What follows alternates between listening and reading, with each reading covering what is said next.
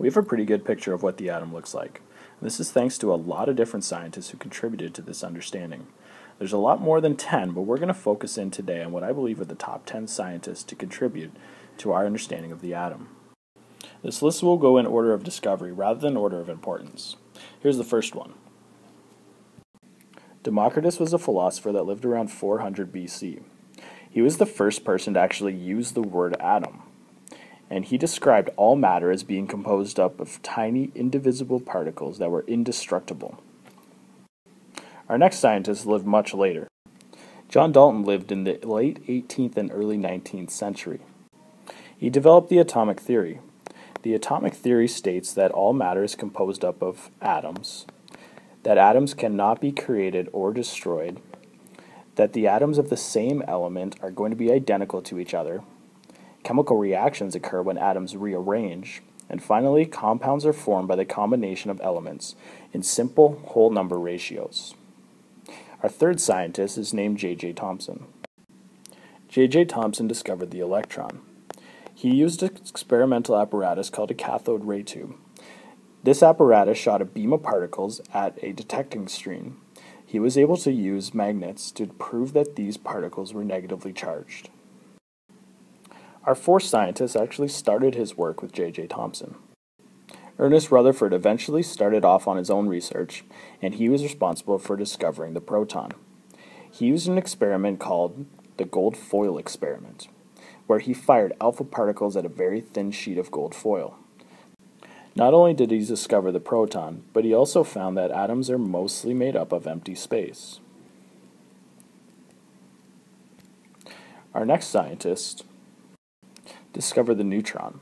James Chadwick actually worked under Rutherford, when Rutherford had suggested that there is another neutrally charged particle that's about the same size as the proton. Rutherford was unable to find supporting experimental evidence. James Chadwick was able to find evidence for this neutral particle in 1932, and he called this the neutron. The sixth scientist is named Niels Bohr. Bohr was a Danish scientist that discovered the Bohr model of the atom, which puts a dense nucleus at the center of the atom, and the electrons orbiting around the nucleus, kind of like a solar system.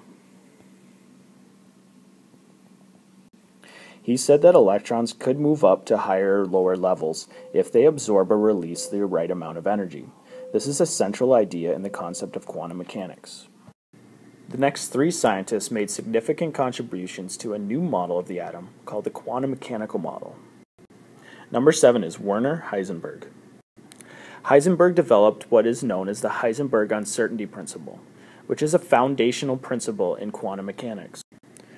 This principle states that the speed and the momentum of a tiny particle, like an electron, cannot be known at the same time.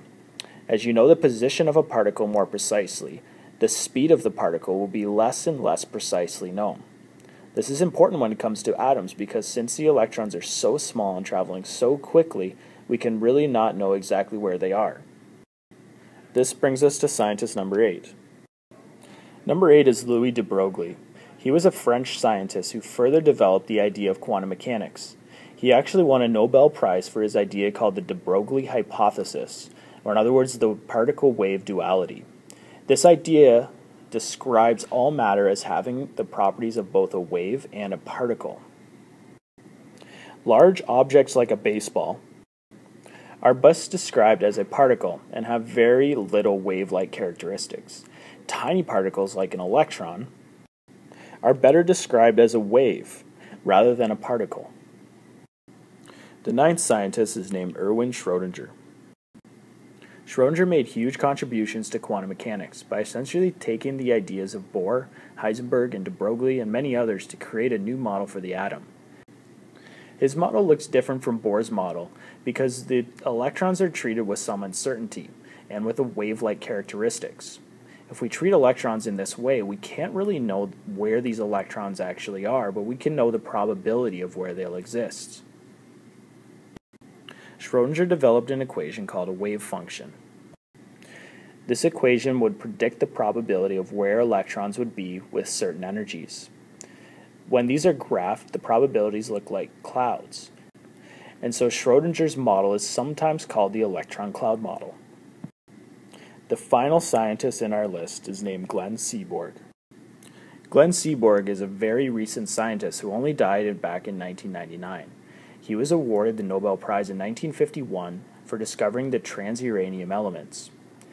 Elements from atomic number 1, hydrogen, to 92 uranium are found naturally, but starting with element number 93, neptunium, and upwards, we have the transuranium elements. These elements are synthetically produced by smashing atoms together in hopes that we will be able to combine them to form new larger atoms. Seaborg discovered 10 new elements, including californium, einsteinium, and even seaborgium. He paved the way in this field. And there you have the top 10 scientists that have contributed to our understanding of the atom.